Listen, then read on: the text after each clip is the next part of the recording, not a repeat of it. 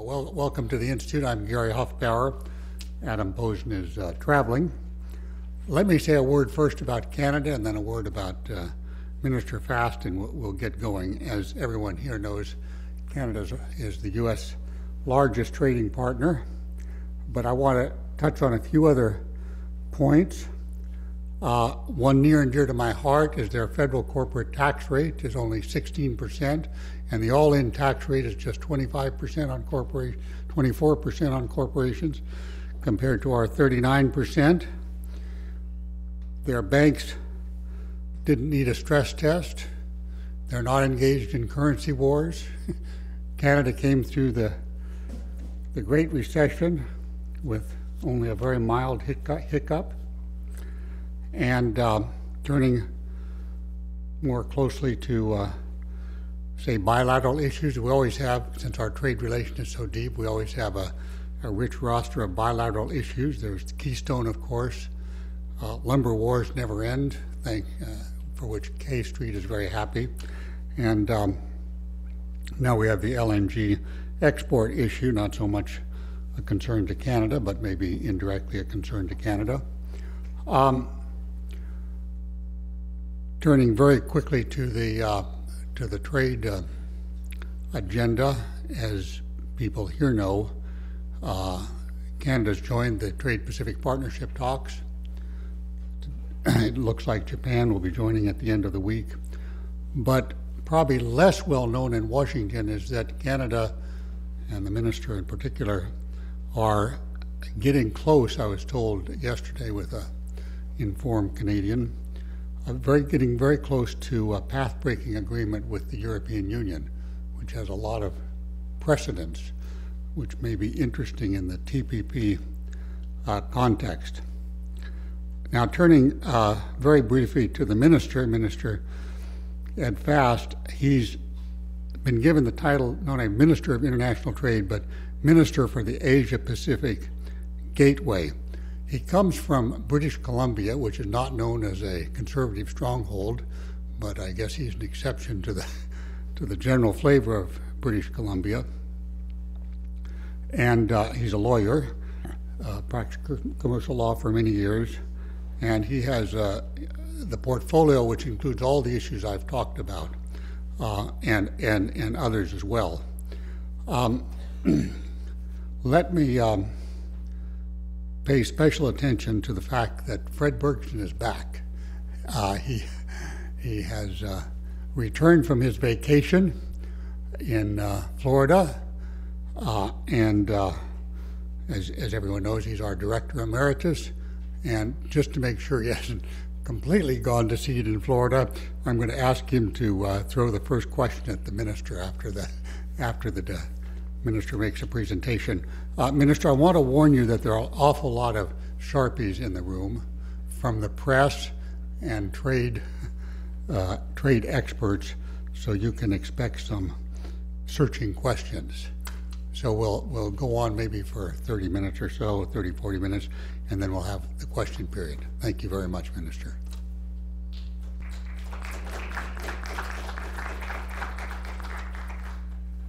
Well, thank you very much, Gary. A pleasure to be here with all of you and to reacquaint myself with some of you, having met you before.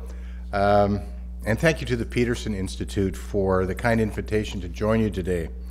It's an honor and indeed a privilege to address such an august group of economic leaders. And I do feel myself a little bit out of my own element, being in the midst of economic professionals, economists who really understand this stuff. I'm a simple trade minister. I try to open up doors for Canadian businesses around the world. But of course, we're also in the investment attraction business, which is also one of the reasons that I was in New York the last couple of days, and I'm here in Washington today. And it is great to be back in Washington, D.C. As Canada's Minister of International Trade, my work does take me all around the world to many different places. Of course, I love meeting with fellow free traders, but by far my most frequent visits are to your country and indeed to Washington, D.C. And I am disappointed that my counterpart, Ron Kirk, is moving on. I must say, Ron and I had a very open, we had a very honest, sometimes very frank, but in the end, always eminently productive relationship. And together with all of our key stakeholders, we were able to move the Canada-US relationship forward in a way I think that really serves the interests of our citizens well. And I certainly have wished him well as he enters a new season of life. There's all kinds of rumors floating around about his future, and I certainly wish him well. You know, there is much that our countries share. The Canada-US relationship is a model for the rest of the world. It is founded on our common values of freedom, democracy, the defense of human rights at home and abroad, and of course, the rule of law. And we share a deep commitment to free markets and more open trade. In fact, on most issues on the international stage when it comes to trade, Canada and US share common views. No other two nations have ties as close as ours. Quoting one of your former presidents, quote, "Geography has made us neighbors, history has made us friends, economics has made us partners." That was, of course, President Kennedy during an address to our Parliament in 1961. His words are as true today as they were over a half a century ago. Canada and the US are still each other's best neighbor, friend, and customer. And regarding customer, there is indeed no stronger or more trusted trade relationship between any two nations on earth. As you know, this past January 2nd marked the 25th anniversary of the signing of the Canada-US Free Trade Agreement. The agreement positioned our two countries as the vanguard of trade liberalization. It stood as a shining example to the world of just what can be achieved when barriers to trade are reduced and eliminated. But as any good student of North American economic history will tell you, the Canada-US Free Trade Agreement was only the beginning. Its successor, the North American Free Trade Agreement, or NAFTA, which also brought Mexico into the fold, was destined to become the single most successful economic arrangement the world has ever known. Canada and the US now share the largest bilateral flow of goods, services, people, capital, and investment between any two countries in the world. In 2012, our two-way trade in goods and services exceeded $742 billion. That's nearly $2 billion a day, or almost $1.4 million crossing our border every minute. And these numbers aren't simply sterile statistics. Those of you who are economists, of course, are used to statistics. I did take a statistics course in university some 40 years ago. I didn't like it, I must tell you. But those statistics that I've just quoted, they represent jobs, very real jobs, some 2.4 million of them in Canada and 8 million in the United States. In other words, the Canada-US trade relationship drives over 10.5 million jobs. But the face of international trade has changed over the last 25 years. You may recall that NAFTA was a first-generation free trade agreement, one that was primarily focused on the removal of tariff barriers. Today, traders must grapple with many non-tariff barriers, such as duplicative reporting requirements, misaligned standards and regulatory impediments, special licenses, bureaucratic customs delays at the border, the need to apply for trusted trader and traveler programs twice, and of course the list goes on. And areas such as the services trade, things such as environmental goods, government procurement, and the digital economy face restrictions which first-generation trade agreements never accounted for. And that's why more recently Prime Minister Harper and President Obama committed to re-energizing the Canada-US partnership by implementing two complementary initiatives, the Beyond the Border Action Plan and the Regulatory Cooperation Council. So far, real progress has been made to speed up legitimate trade and travel, improve and move security to the perimeter of our two countries, align regulatory approaches where appropriate, and make it easier for companies in both of our countries to do business with each other. Taken together, these two initiatives represent the most significant boost to North American competitiveness and cooperation since NAFTA. And I'm going to digress for a moment. The threat of sequestration, in fact, it's a very real threat here in the United States. It also has a very significant impact on Canada and, of course, the rest of the world. And one of the concerns that I would express is that if sequestration is not addressed very soon, that we will see significant withdrawal of resources at our borders that would reinstate some of the very clear barriers that still exist at the border. And both the Beyond the Border Vision Initiative as well as the Regulatory Cooperation Initiative were very significant efforts at removing the barriers that we have at our border. And so I just throw out that note of caution.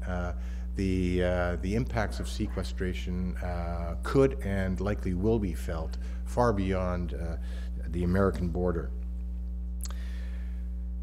But to be fair, we still have a long way to go in bringing those two initiatives to fruition.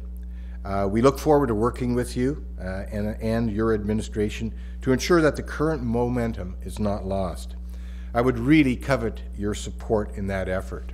We want to make sure that as we continue to push to implement these various initiatives, there's about, I believe there's 31 under the Border Vision package, and there's about 29 initiatives under the Regulatory Cooperation package. And we're working very hard, certainly on the Canadian side, to move forward and actually implement. This is some of the low-hanging fruit we have in terms of trade facilitation. Now, the Border Vision and Regulatory Cooperation pieces are initiatives that we can also leverage as our respective countries work shoulder to shoulder within the Trans-Pacific Partnership negotiations.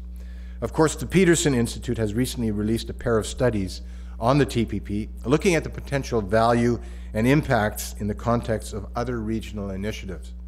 These studies provide valuable insight and, I'm told, have been of great interest to our negotiators at the negotiating table. I did receive a report back 2 nights ago about progress being made at TPP. The negotiators have completed those talks, that round in Singapore, and apparently they did go well. There's still many, many issues outstanding. We share the U.S.'s goal of completing these negotiations by the end of this year. That's quite a daunting task, I must tell you, because there's still so much to be done. And when you're talking about going beyond a bilateral agreement to a regional trade agreement with 11 partners, perhaps 12 partners at the table, that it's a real challenge trying to find consensus on all of the outstanding issues. Now, one of the studies that the Peterson Institute conducted and prepared indicated that the TPP is clearly a significant trade deal in the making, and if done properly, would lead to even bigger deals over time. And given Japan's interest, we can see how this agreement is starting to morph into something much more than it started off being. The TPP not only serves as a central pathway for economic integration in the Asia-Pacific, it is designed to be expanded to include others beyond Japan. Indeed, it is hoped that the TPP will act as a catalyst to reinvigorate the moribund Doha round of the WTO. Once complete, the partnership will not only strengthen Canada's efforts to broaden and deepen its trading relationships within the Asia-Pacific region, it will also reaffirm and invigorate our traditional partnerships in the Americas, including that with the U.S. We are very pleased to be working shoulder to shoulder with you in forging new economic links with some of the fastest growing and most dynamic markets in the world. The high level of integration of the Canadian and American markets and our common North American production platform demand a shared approach to preserving and building upon our North American supply chains. Our automotive industry is a great example of Canada's U.S. supply chains in action. Canadian and American vehicles are built to service North American markets using common safety and environmental standards. One automotive part in a Canadian-built vehicle will often cross the border as many as 6 or 7 times before the final assembled car hits the road. In the TPP, it will be our task as governments to promote the jobs and economic prosperity that are sustained by this vibrant and effective economic partnership. But I would also like to note that in today's modern economy, it's more than just about the movement of goods. Facilitating the movement of business people is just as important as ensuring the free movement of goods, capital, services, and of course investment. Major US companies such as Microsoft, Warner Brothers, IBM, and Cisco have vocally and repeatedly told me that their businesses suffer when they can't get the people they need across the border. In our integrated Canada-US economy, facilitating the temporary movement of business people between work locations supports the success of our businesses and spurs job creation. The TPP negotiations offer us a chance to optimize the rules for the easy movement of professionals and business people across our border. Truly, the TPP is a once-in-a-generation opportunity for our two countries to work together with our other partners to craft a gold standard 21st century trade agreement.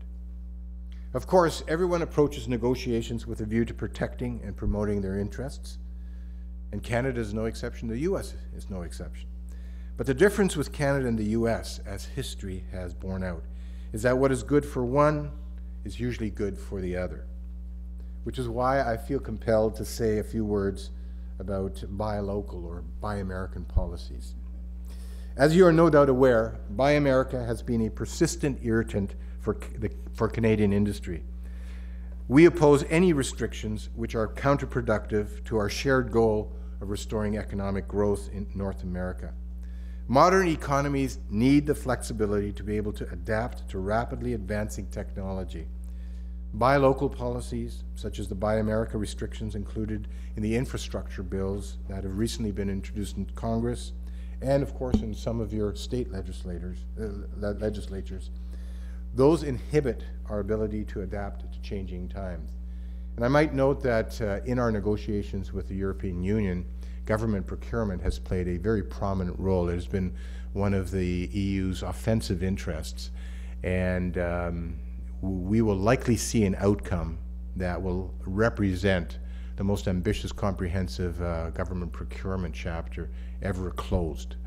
And we've worked very hard with our constituents, with our key stakeholders, including our provinces, our territories, and our municipalities, to come up with a package that actually works for everybody. And as you probably know, we have one benefit in Canada, that is our municipalities have no independent legal standing under our Constitution. They are simply creatures of the provinces. So we don't have to negotiate with every municipality, some 4,000 of them. But at the same time, we have had a higher level of consultation with them than we've ever had in any of our free trade negotiations. So we see government procurement as being an area where we can really improve value for our economies, efficiencies within our economies going forward. Just a few moments ago, I spoke of our highly integrated supply chains. Just to reinforce the point, our economies are so integrated between the US and Canada that every $1 of Canadian exports to the US contains 25 cents of American content. That's on average. Think about that. When we export products, typically they're going to contain 25% American content. I raised the highly integrated nature of our two economies only to highlight that determining what is American or Canadian is becoming increasingly difficult and arbitrary. Further, these types of restrictions upset efficient supply chains, limit choice, and drive up contract administration costs for the purchasing organizations, including local governments, state governments, etc. For these reasons, many American industries and trade organizations themselves, from suppliers to government purchasers, have spoken out against the application of Buy America policies to Canada. What's more, the very idea that such policies save domestic jobs is theoretically flawed, I believe, speaking as a non-economist. As you know, it is not a given that simply increasing imports automatically reduces the overall number of jobs in a country. As history has shown, unemployment can change substantially over the course of business cycles. On average, however, the number of jobs will roughly be a constant proportion of the size of the working population.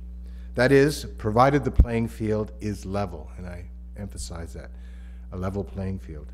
Job numbers should not be impacted measurably by a nation's openness to imports. This is especially so when those imports become critical intermediate inputs in the manufacture of products for export.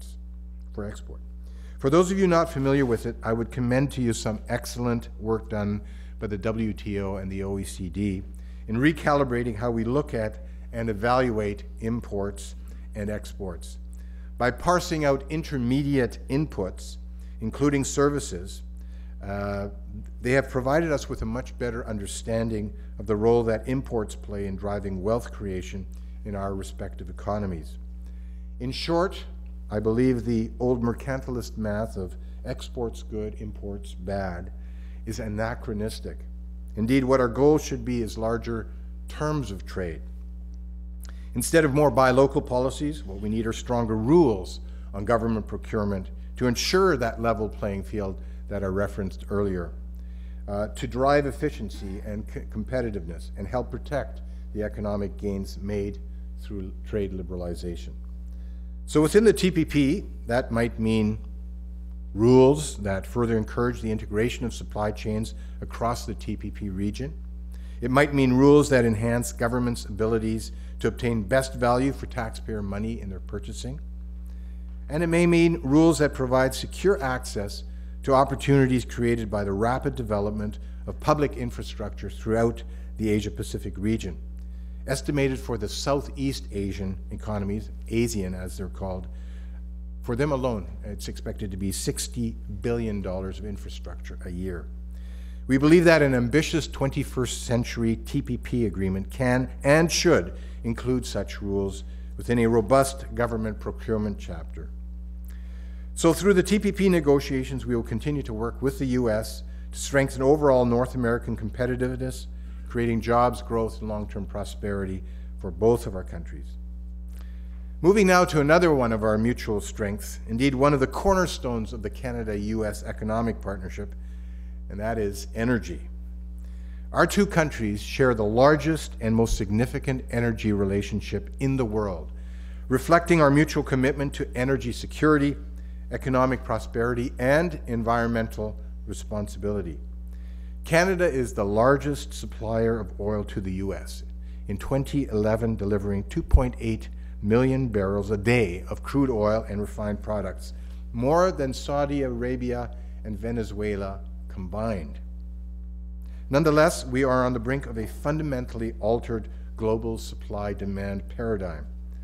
To paraphrase another one of your presidents, in his most recent State of the Union address, President Obama noted that the U.S. is buying less foreign oil than it has in 20 years and producing more domestically than it has in 15 years. Game-changing, to be sure. But the truth of the matter, at least in the short to medium term, is that the U.S. will continue to be reliant upon imported oil. In fact, the U.S. Energy Information Agency's annual energy outlook foresees the U.S. still importing 37% of its net oil requirements in 2040. What's more, until renewable energy technologies are perfected, widely available, and economically viable, the world will continue to rely on fossil fuels for the majority of its energy needs. And that's why Canada is working in lockstep with the U.S. on controlling greenhouse gas emissions. Unlike most other countries supplying the U.S. market, including Venezuela and Saudi Arabia, Canada has in fact committed to an emissions reduction target under the Copenhagen Accord that is aligned with the U.S. target, 17% below 2005 levels by the year 2020. And we're already halfway there in Canada. Canada is systematically implementing a sector-by-sector regulatory approach to reduce emissions and meet our target. For example, in the transportation sector, we're regulating GHG emissions from heavy and light-duty vehicles that align with American standards.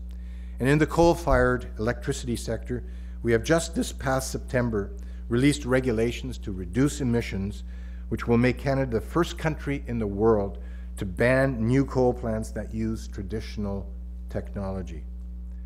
Friends, there's no doubt that as America unlocks its own vast new supplies of domestic oil and gas, its reliance on imported oil will decrease. But in the meantime, the strategic value of Canada as a reliable, friendly, and environmentally responsible source of oil and gas to the United States cannot be understated, particularly in light of continuing instability in the Middle East and North Africa. And I put the proposition to a number of your stakeholders yesterday, where I said, you know, the United States does face a choice. It can continue to purchase its oil from countries like Venezuela and Saudi Arabia and Nigeria, countries that do not share Canada's and the United States values, that do not share our common goals and objectives relating to the environment, or the United States can purchase oil from its most trusted and longest-standing trade partner. And when you look at the merits of the case, when you actually look at the science of the case, clearly the Keystone XL project should be approved. Ladies and gentlemen, just as we were 25 years ago, Canada and the US once again stand together on the precipice of economic history. Through the beyond the border vision, the regulatory cooperation work we're doing, and the TPP, we're helping to write a new 21st century trade rulebook. Through our shared commitment to energy security and environmental responsibility, we can and should show the world that its two most trusted and forward-looking trade partners continue to lead on economic growth and climate change. By reinforcing and building our strategic partnership, we're ensuring the prosperity and security of Canadians and Americans alike for many generations to come. So I look forward to joining you as we make that goal a reality, and also look forward to the comments that you'll hear from the stage. Thank you very much.